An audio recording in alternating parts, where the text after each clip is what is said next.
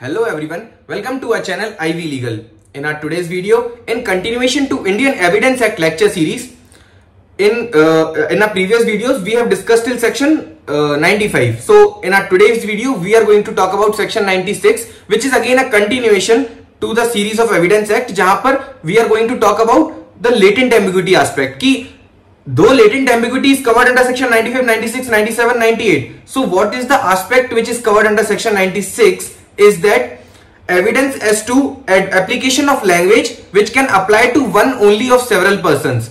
मतलब अगर डॉक्यूमेंट में कुछ ऐसी लैंग्वेज है जो ये बोल रही है कि ये डॉक्यूमेंट अप्लाई होगा किसी एक पर्सन पे आउट ऑफ सेवरल पर्संस, तो उस केस में आप एविडेंस दे सकते हैं इस बात को लेके कि ये लैंग्वेज, ये जो डॉक्यूमेंट है वो किस पर्सन को स्पेसिफिकली अप्लाई होगा. ठीक है, क्योंकि यहां पर कंफ्यूजन रहता है कि वो इन सारे लोगों में से किस पे अप्लाई होना है. तो बेसिकली सेक्शन ये बताता है कि when language of document is clear, मतलब कि पेटेंट एम्बिग्यूटी तो नहीं है. क्यों नहीं है? क्योंकि language of document is clear on the face of it. अब when the language of document is clear तो मतलब पेटेंट एम्बिग्यूटी नहीं है. तो and it is intended to apply only to one out of several persons. When the language of document is clear and it is intended to apply to only one person out of several persons, but in application to the existing facts, it is difficult to say to which person the language the document should apply. ठीक है, तो मतलब बहुत सारे लोग हैं या बहुत सारी चीजें हैं, तो उसमें से किस स्पेसिफिक पर्सन पर वो डॉक्यूमेंट अप्लाई होगा, ये डॉक्यूमेंट की लैंग्वेज से क्लियर नहीं समझ में आ रहा है. तो फिर आप एविडेंस देके ये प्रूव कर सकते हैं कि ये जो डॉक्यूमेंट में जो वर्ड्स हैं वो इन पर्सन की तरफ इशारा कर रहे हैं, इनको अप्लाई होगा और इनको नहीं होगा. आउट ऑफ सेवरल पर्संस इस पर्सन पे अप्लाई होगा, या आउट ऑफ सेवरल थिंग्स इस पर्टिकुलर थिंग पे अप्लाई होगा.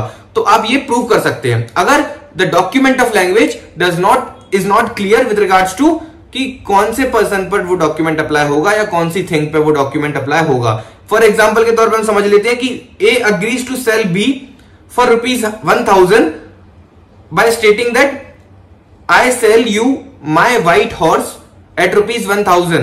अब यहां पर A बोलता है कि मैं अपना व्हाइट हॉर्स बेच रहा हूं 1000 रुपए में B को.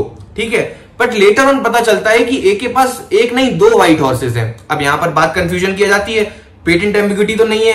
क्यों? क्योंकि डॉक्यूमेंट तो प्लेन एंड क्लियर है. बट अब इसकी जब हम एप्लीकेशन कर रहे हैं टू द एग्जिस्टिंग फैक्ट्स, तो एग्जिस्टिंग फैक्ट्स में पता चल रहा है कि उसके पास एक व्हाइट हॉर्स नहीं है, दो व्हाइट हॉर्स है. तो अगर दो व्हाइट हॉर्सेस हैं उसके पास, तो दैट मींस कि एग्जिस्टिंग फैक्ट्स पे जब हम उसकी लैंग्वेज को अप्लाई कर रहे हैं तो there is a latent ambiguity, और उस लेटेंट एम्बिग्यूटी को करेक्ट करने के लिए आप एविडेंस दे सकते हैं. दैट मींस कि यहां पर इस चीज का एविडेंस दिया जा सकता है कि ए कौन से वाले व्हाइट हॉर्स को सेल करना चाहता है टू बी. ठीक है, क्योंकि लैंग्वेज तो दो क्लियर है, दो लैंग्वेज क्लियर, बट उसका इंटेंडेड एप्लीकेशन अगर हम एग्जिस्टिंग फैक्ट्स पे करें तो उस केस में वो इंटेंडेड रिजल्ट नहीं आ पा रहा है, क्योंकि कंफ्यूजन है विद रिगार्ड्स टू कि कौन सी स्पेसिफिक थिंग पे अप्लाई होगा. फर्स्ट व्हाइट हॉर्स पे अप्लाई होगा, सेकंड व्हाइट हॉर्स पे अप्लाई होगा, क्योंकि वर्ड सिर्फ माय व्हाइट हॉर्स यूज हुआ है. तो दो व्हाइट हॉर्सेस हैं, तो इस चीज का वो एविडेंस दे सकता है.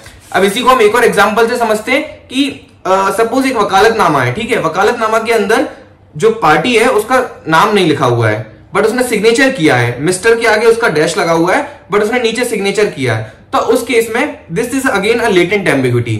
यहां पर आप एविडेंस देके ये प्रूव कर सकते हैं कि ये डॉक्यूमेंट में ये डॉक्यूमेंट यहां पर नाम मेरा ही था, मेरा ही होना चाहिए था, क्योंकि सिग्नेचर मेरा है.